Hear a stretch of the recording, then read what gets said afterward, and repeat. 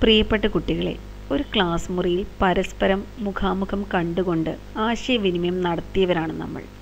എന്നാൽ ഒരു പ്രത്യേക സാഹചര്യത്തിൽ ഓൺലൈൻ ക്ലാസ്സിലേക്ക് മാറേണ്ടി വന്നു.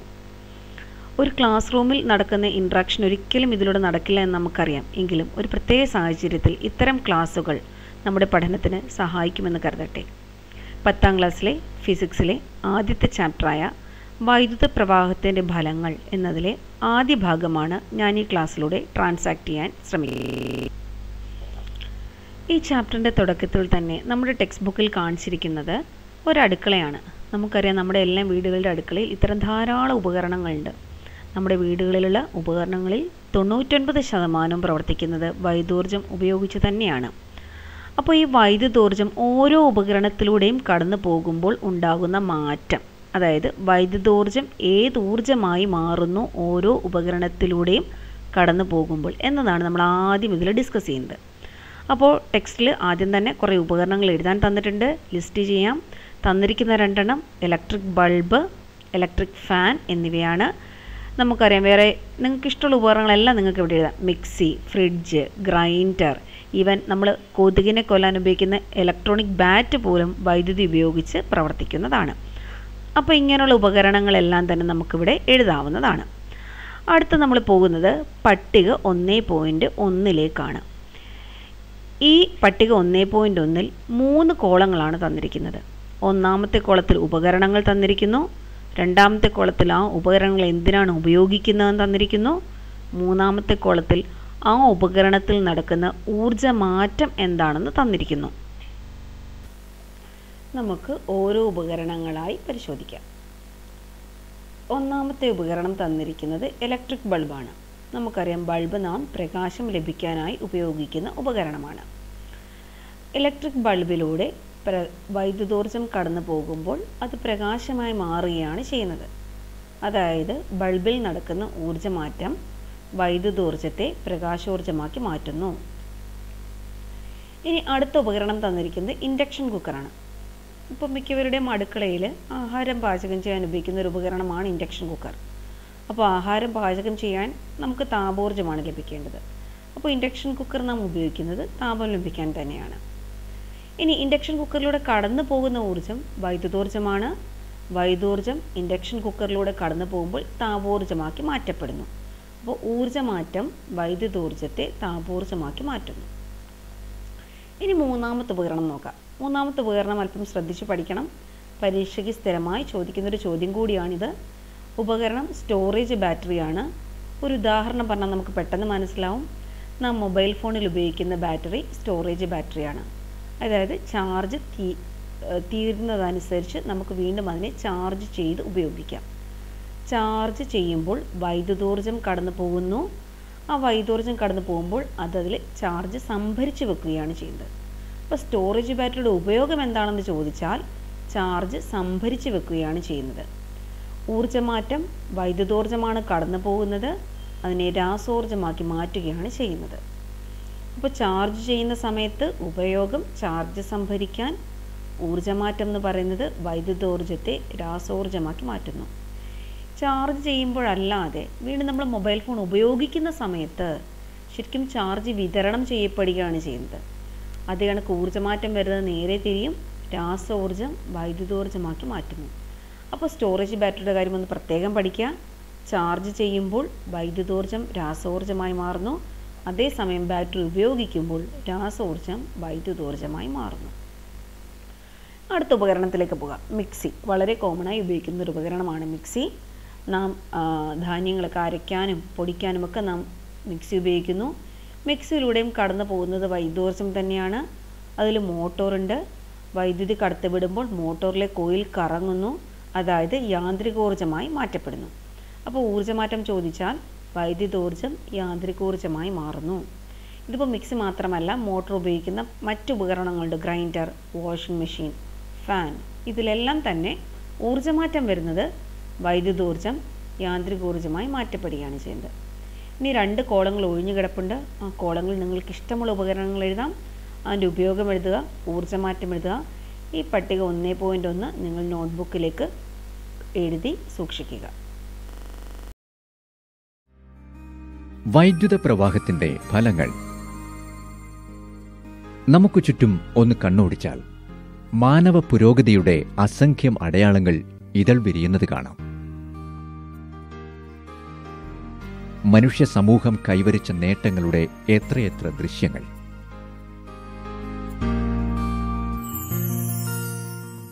എന്നാൽ ഈ നേട്ടങ്ങളെല്ലാം സാധ്യമായതിനു പിന്നിൽ ചാലകമായി വർത്തിച്ച പ്രധാനപ്പെട്ട ഘടകമാണ് ഊർജ്ജരൂപങ്ങൾ. ഊർജ്ജത്തിന്റെ വൈവിധ്യമാർന്ന ഉപയോഗങ്ങളാണ് ആധുനിക മനുഷ്യ സമൂഹത്തിന്റെ ഇതുവരെയുള്ള വളർച്ചകൾക്ക് കാരണമായത്. നിരവധി ഊർജ്ജരൂപങ്ങളുണ്ടെങ്കിലും അവയിൽ ഏറ്റവും പ്രധാനപ്പെട്ടത് വൈദ്യുതിയാണ് എന്ന് നിസ്സംശയം പറയാം. നമുക്കു ചുറ്റും വൈദ്യുതോർജ്ജത്തിന്റെ കരങ്ങൾ നിങ്ങൾക്ക് കാണാൻ കഴിയുന്നില്ലേ?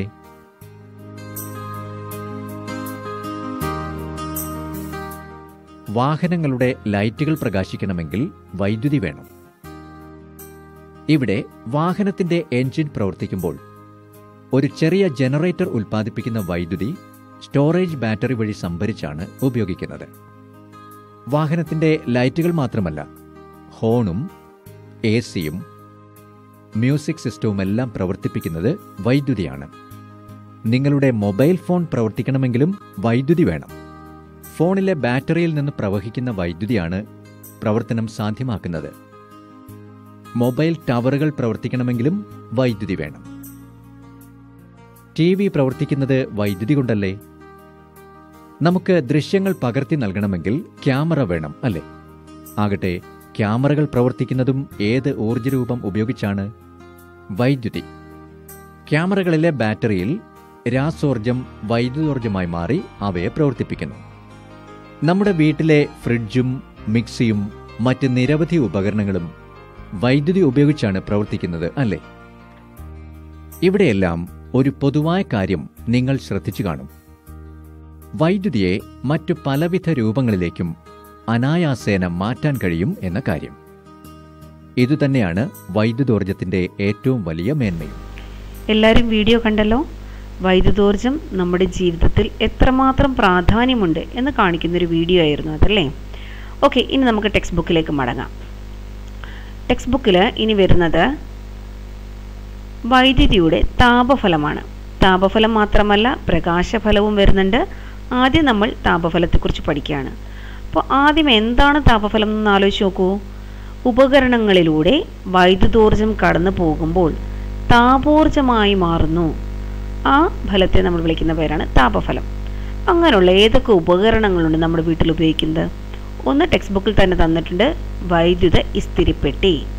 നാം ദിവസേന ഉപയോഗിക്കുന്ന ഒരു ഉപകരണം തന്നെയാണ് ഇസ്തിരിപ്പെട്ടി.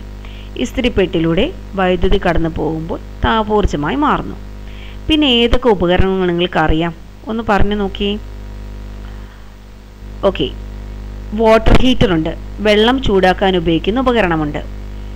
പിന്നീട് ടോസ്റ്ററുണ്ട്, ബ്രെഡൊക്കെ ടോസ്റ്റ് ചെയ്യാൻ ഉപയോഗിക്കുന്ന ഉപകരണമുണ്ട്. സോൾഡറിങ് അയൺ ഉണ്ട്, നമ്മൾ ഇലക്ട്രോണിക് കമ്പോണൻസ് ഒക്കെ യോജിപ്പിക്കാനായിട്ട് ഉപയോഗിക്കുന്ന സോൾഡറിങ് അയൺ ഉണ്ട്. ഇതിലെല്ലാം തന്നെ വൈദ്യുതിയുടെ താപഫലമാണ് പ്രയോജനപ്പെടുത്തിയിരിക്കുന്നത്. ഇനി അതിനെക്കുറിച്ച് കൂടുതൽ പഠിക്കാനായിട്ട് നമുക്ക് ഒരു ചിത്രത്തിലേക്ക് നോക്കാം. ടെക്സ്റ്റ് ബുക്കിലെ ചിത്രം 1.2 നമുക്കൊന്ന് ഉപകരണങ്ങൾ നമ്മൾക്ക് ഓരോന്നായി നോക്കാം. ഈ തന്നിരിക്കുന്ന ഉപകരണം നിങ്ങൾ ചെറിയ ക്ലാസ്സിൽ പഠിച്ചിട്ടുള്ളതാണ്. അത് സെല്ലിൻ്റെ പ്രതീകമാണ് തന്നിരിക്കുന്നത്. അതിൽ വലിയ വര പോസിറ്റീവാണ്, ചെറിയ വര നെഗറ്റീവിനെയും സൂചിപ്പിക്കുന്നു. ഇനി രണ്ടാമത് തന്നിരിക്കുന്നത് എസ്, സ്വിച്ചാണ്. ഒരു സർക്യൂട്ടിലൂടെയുള്ള വൈദ്യുതിയെ നിയന്ത്രിക്കാനാണ് നാം സ്വിച്ച് ഉപയോഗിക്കുന്നത്. അടുത്ത് തന്നിരിക്കുന്നത് 6, റെസിസ്റ്റർ, പ്രതിരോധമാണ്. താരതമ്യേന പ്രതിരോധം കൂടിയ നിക്രോം കമ്പി നമുക്ക് പരീക്ഷണം ചെയ്യാനായി ഉപയോഗിക്കാം. ഇനി തന്നിരിക്കുന്ന ഒരു ഉപകരണം വി എന്നെഴുതിയിരിക്കുന്ന സിമ്പലാണ്. വി എന്ന് പറയുന്നത് വോൾട്ട് മീറ്റർ ആണ്. പൊട്ടൻഷ്യൽ വ്യത്യാസം അളക്കാനായി ഉപയോഗിക്കുന്ന ഉപകരണം, അല്ലെ വോൾട്ടേജ് അളക്കാനായി ഉപയോഗിക്കുന്ന ഉപകരണമാണ് വി. അപ്പോൾ ഇവിടെ പൊട്ടൻഷ്യൽ വ്യത്യാസം വോൾട്ട് മീറ്റർ ഉപയോഗിച്ച് എക്സ്, വൈ എന്നീ 2 ബിന്ദുക്കൾക്കിടയിലുള്ള പൊട്ടൻഷ്യൽ വ്യത്യാസം അളക്കാനായി ഉപയോഗിക്കാം. ഇനി തന്നിരിക്കുന്ന ഒരു ഉപകരണം എ എന്നെഴുതിയതാണ് അമീറ്റർ. ഈ സർക്യൂട്ടിലൂടെ ഒഴുകുന്ന കറണ്ട് അളക്കാനായി നാം ഉപയോഗിക്കുന്ന ഉപകരണമാണ് അമ്മീറ്റർ. ഇനി സ്വിച്ച് ഓൺ ചെയ്താൽ കറണ്ട് പ്രവഹിക്കുന്നത് ബാറ്ററിയുടെ പോസിറ്റീവിൽ നിന്നും സർക്യൂട്ടിലൂടെ ഒഴുകി നിക്രോമിലൂടെ ഒഴുകി അമ്മീറ്ററിലൂടെ ഒഴുകി നെഗറ്റീവിലെത്തണം. കറണ്ടിൻ്റെ ദിശ നമ്മൾ എപ്പോഴും പറയുന്നത് ബാറ്ററിയുടെ സെല്ലിൻ്റെ പോസിറ്റീവിൽ നിന്നും ബാഹ്യ സർക്യൂട്ട് വഴി നെഗറ്റീവിലാണ്. ഇതിൻ്റെ എവിടെയെങ്കിലും ഒരു ബ്രേക്ക് ഉണ്ട്, ഉദാഹരണത്തിന് ഈ വയർ പൊട്ടിയെന്നിരിക്കട്ടെ, ഇതിലൂടെ കറണ്ട് സർക്യൂട്ട് കംപ്ലീറ്റ് ആവുകയില്ല, കറണ്ട് പ്രവഹിക്കുകയുമില്ല.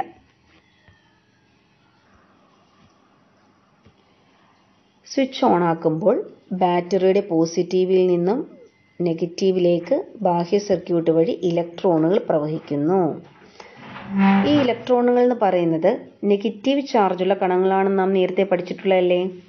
അപ്പോൾ കറണ്ട് നമുക്ക് നിർവചിക്കാം. കറണ്ടിൻ്റെ നിർവചനം നാം പറയുന്നത് ഒരു സെക്കൻഡിൽ ഒഴുകുന്ന ചാർജിൻ്റെ അളവ്. ഇവിടെ ചാർജിൻ്റെ സിമ്പലാണ് Q. ചാർജ് എന്ന് നാം ഇവിടെ ഉദ്ദേശിക്കുന്നത് ഇലക്ട്രോണുകളെയാണ്, നെഗറ്റീവ് ചാർജിനെയാണ്. അപ്പോൾ കറണ്ട് എന്ന് പറയുന്നത് ഒരു സെക്കൻഡിൽ ഒഴുകുന്ന ചാർജിൻ്റെ അളവ്. അപ്പോൾ നമുക്കതിൻ്റെ സമവാക്യത്തിലേക്ക് പോവാം. സമവാക്യം എന്ന് പറയുന്നത് കറണ്ട് എന്ന് പറയുന്നത് I എന്നാണ് സിമ്പിൾ വരിക. I സമം ചാർജ് ബൈ സമയം. ഇനി ചാർജിനും സമയത്തിനുമൊക്കെ നമുക്ക് സിമ്പിൾ കൊടുക്കാം. ചാർജിൻ്റെ സിമ്പിൾ Q എന്നാണ് കൊടുക്കുക. ക്വാണ്ടിറ്റി ഓഫ് ചാർജ് എന്നുള്ളതിൻ്റെ മീനിങ്ങിൽ നമ്മൾക്ക് ചാർജിന് Q എന്നും സമയത്തിന് നമുക്ക് നേരത്തെ അറിയാം ടൈം T എന്നുമാണ് കൊടുക്കുക. അപ്പോൾ കറണ്ടിൻ്റെ സമവാക്യം എന്ന് പറയുന്നത് I സമം Q/T എന്നാണ് വരിക. ഇനി കറണ്ടിൻ്റെ യൂണിറ്റിലേക്ക് പോകണം. കറണ്ടിൻ്റെ യൂണിറ്റിലേക്ക് പോകണമെങ്കിൽ നമുക്ക് ചാർജിൻ്റെ യൂണിറ്റും അറിയണം, സമയത്തിൻ്റെ യൂണിറ്റും അറിയണം. ചാർജിൻ്റെ unit coulomb C divided by സമയത്തിൻ്റെ യൂണിറ്റ് സെക്കൻഡ്. അങ്ങനെയാണെങ്കിൽ കറണ്ടിൻ്റെ യൂണിറ്റ് വരിക കൂളോം പെർ സെക്കൻഡ് എന്നാണ്. കൂളോം പെർ സെക്കൻഡ്, പക്ഷേ നാം കൂളോം പെർ സെക്കൻഡിൻ്റെ പകരം നാം ആംപിയർ, ശാസ്ത്രജ്ഞൻ്റെ പേരായ ആംപിയർ ആണ് നാം ഉപയോഗിക്കുന്നത്. എ സിമ്പിൾ എ ആണ്. ശാസ്ത്രജ്ഞന്മാരുടെ പേരാണെങ്കിൽ നമുക്കറിയാം പ്രതീകം കൊടുക്കേണ്ടത് ക്യാപിറ്റൽ ലെറ്ററിലാണ്. അപ്പോൾ കറണ്ടിൻ്റെ കറണ്ടിൻ്റെ യൂണിറ്റ് ആംപിയർ, ആംപിയറിൻ്റെ സിമ്പിൾ എ ആണ്. ഇനി കറണ്ട് അളക്കാൻ നാം ഉപയോഗിക്കുന്ന ഉപകരണം അത് നമ്മൾ ഒന്നാമത്തതിനകത്ത് കണ്ടതാണ്, ഒന്നാമത്തെ ചിത്രത്തിൽ കണ്ടതാണ്. കറണ്ട് അളക്കാനുള്ള ഉപകരണം എന്ന് പറയുന്നത് അമ്മീറ്റർ ആണ്. അമ്മീറ്റർ ഘടിപ്പിക്കുന്നത് ഈ സർക്യൂട്ടിൽ ശ്രേണി രീതിയിലുമാണ്. നമുക്ക് പൊട്ടൻഷ്യൽ വ്യത്യാസത്തെക്കുറിച്ച് പറയാം. പൊട്ടൻഷ്യൽ വ്യത്യാസത്തിൻ്റെ സിമ്പിൾ V എന്നാണ്. പൊട്ടൻഷ്യൽ വ്യത്യാസം പറയുമ്പോൾ നമുക്ക് നമ്മുടെ ജീവിതവുമായി ബന്ധപ്പെട്ട ചില കാര്യങ്ങൾ പറയാം. നമുക്ക് വെള്ളം ഒഴുകണമെങ്കിൽ, ജലം പ്രവഹിക്കണമെങ്കിൽ എപ്പോഴും ഉയരം കൂടിയ ഭാഗത്ത് നിന്ന് ഉയരം കുറഞ്ഞ ഭാഗത്തേക്കാണ് ജലം പ്രവഹിക്കുന്നത്. അതായത് ജലപ്രവാഹത്തിനൊരു ഉയര വ്യത്യാസം ആവശ്യമാണ്. അതേപോലെ തന്നെ കാറ്റ്, വായുപ്രവാഹം ഉണ്ടാകുന്നത് എപ്പോഴും മർദ്ദം കൂടിയ ഭാഗത്ത് നിന്ന് മർദ്ദം കുറഞ്ഞ ഭാഗത്തേക്കാണ്. അല്ലെങ്കിൽ ഇനി താപത്തിൻ്റെ ഒഴുക്ക് ഉണ്ടാകുന്ന എപ്പോഴും താപനില കൂടിയ ഭാഗത്ത് നിന്നും താപനില കുറഞ്ഞ ഭാഗത്തേക്കാണ്. ഇവിടെ നാം പറയുന്നത് ഇലക്ട്രോണുകളുടെ ഒഴുക്കിനെ കുറിച്ചാണ്. ഇലക്ട്രോണുകൾ ഒഴുകുന്നത് എപ്പോഴും പൊട്ടൻഷ്യൽ വ്യത്യാസം കൂടിയ ഭാഗത്തു നിന്നും പൊട്ടൻഷ്യൽ വ്യത്യാസം കുറഞ്ഞ ഭാഗമാണ്. നാം നേരത്തെ പറഞ്ഞില്ലേ ബാറ്ററിയുടെ പോസിറ്റീവിൽ നിന്നും നെഗറ്റീവിലേക്കാണ് ഇലക്ട്രോണുകൾ പ്രവഹിക്കുന്നതെന്ന്. അപ്പോൾ നമ്മൾ പറയേണ്ടത് പോസിറ്റീവ് എന്ന് പറയുന്നത് പൊട്ടൻഷ്യൽ കൂടിയ ഭാഗവും സെല്ലിൻ്റെ നെഗറ്റീവ് എന്ന് പറയുന്നത് പൊട്ടൻഷ്യൽ കുറഞ്ഞ ഭാഗവുമായിട്ടാണ് കണക്കാക്കുന്നത്. അപ്പോൾ പൊട്ടൻഷ്യൽ വ്യത്യാസം കൂടിയ ഭാഗത്തു നിന്നും കുറഞ്ഞ ഭാഗത്തേക്കാണ് കറണ്ട് ഒഴുകുന്നത്, അല്ലെങ്കിൽ ഇലക്ട്രോണുകൾ പ്രവഹിക്കുന്നത്. അപ്പോൾ ഇലക്ട്രോൺ പ്രവഹിക്കണമെങ്കിൽ ഒരു പൊട്ടൻഷ്യൽ വ്യത്യാസം ആവശ്യമാണ്. ഇനി പൊട്ടൻഷ്യൽ വ്യത്യാസത്തെ നമുക്ക് എങ്ങനെ നിർവചിക്കാമെന്ന് നോക്കാം. ഒരു ചെമ്പ് കമ്പിയിലൂടെ ഇലക്ട്രോണുകൾ പ്രവഹിക്കുന്നു എന്നിരിക്കട്ടെ, ചാർജുകൾ പ്രവഹിക്കുന്നു എന്നിരിക്കട്ടെ. ഞാൻ ഇതിൽ 2 പോയിൻറ്റ്സ് എടുക്കുകയാണ്, എ ബി. അപ്പോൾ എയിൽ നിന്നും ബിയിലേക്ക് ചാർജുകൾ പ്രവഹിക്കണം. ഇപ്പം ഞാൻ ഇവിടെ നിന്ന് 1 കൂളം ഓഫ് ചാർജിന്, ഞാൻ എൻ്റെ തലയിൽ 1 കൂളം ചാർജ് വെച്ചിട്ടുണ്ട്. ഈ 1 കൂളം ചാർജിനെ എയിൽ നിന്നും ബിയിലേക്ക് ഇങ്ങോട്ട് കൊണ്ടുവരികയാണ്. അപ്പോൾ ഞാൻ എന്തായാലും അതിനൊരു ജോലി ചെയ്യണം, പ്രവൃത്തി ചെയ്യണം. പ്രവൃത്തിയെക്കുറിച്ചൊക്കെ നമ്മൾ 9ാം ക്ലാസ്സിൽ പഠിച്ചിട്ടുള്ളതാണ്. പ്രവൃത്തിയുടെ യൂണിറ്റ് ജൂളാണ്.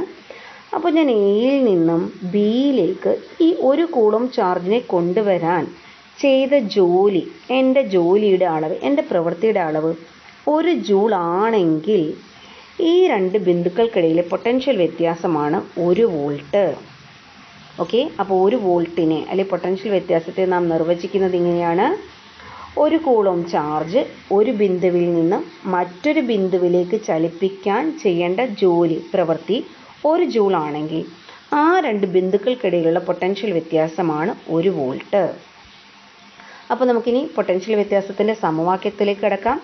പൊട്ടൻഷ്യൽ വ്യത്യാസത്തിൻ്റെ സിമ്പൽ വി എന്ന് പറയുന്നത് നാം ചെയ്ത പ്രവൃത്തി ഹരിക്കണം ചാർജ് എന്നുള്ളതാണ്. ഇനി സിമ്പലിലേക്ക് കിടക്കാം. പ്രവൃത്തി എന്ന് പറയുന്നത് വർക്ക് എന്നാണ് പറയുക. അപ്പോൾ വി സമം ഡബ്ല്യു, വർക്കിന് ഡബ്ല്യു എന്ന് എഴുതാം. ചാർജിൻ്റെ സിമ്പൽ നമ്മൾ കറണ്ടിൻ്റെ കാര്യത്തിൽ പറഞ്ഞപ്പോൾ തന്നെ പറഞ്ഞതാണ് Q, quantity of charge Q എന്നാണ് പറയുക. അപ്പോൾ സമവാക്യം എന്ന് പറയുന്നത് വി സമം ഡബ്ല്യു ബൈ ക്യൂ എന്നാണ് വരിക. ഇനി അപ്പോൾ നിർവചനം കഴിഞ്ഞു, സമവാക്യം കഴിഞ്ഞു. ഇനി നമുക്ക് അതിൻ്റെ യൂണിറ്റിലേക്ക് പോകണം. അപ്പോൾ ഒന്നുകൂടി പറയാം, സമവാക്യം എന്ന് പറയുന്നത് വി സമം ഡബ്ല്യു ബൈ ക്യൂ ആയിരുന്നു. അപ്പോൾ ഇനി നമുക്ക് യൂണിറ്റിലേക്ക് കടക്കണമെങ്കിൽ നമുക്ക് പ്രവൃത്തിയുടെ യൂണിറ്റ് അറിയണം, ചാർജിൻ്റെ യൂണിറ്റ് അറിയണം. പ്രവൃത്തിയുടെ യൂണിറ്റ് നമുക്കറിയാം ജൂളാണ്, ഹരിക്കണം ചാർജിൻ്റെ യൂണിറ്റ് കൂളോമാണ്. അപ്പോൾ ശരിക്കും പറഞ്ഞാൽ പൊട്ടൻഷ്യൽ വ്യത്യാസത്തിൻ്റെ യൂണിറ്റ് എന്ന് പറയുന്നത് ജൂൾ പെർ കൂളോമാണ്.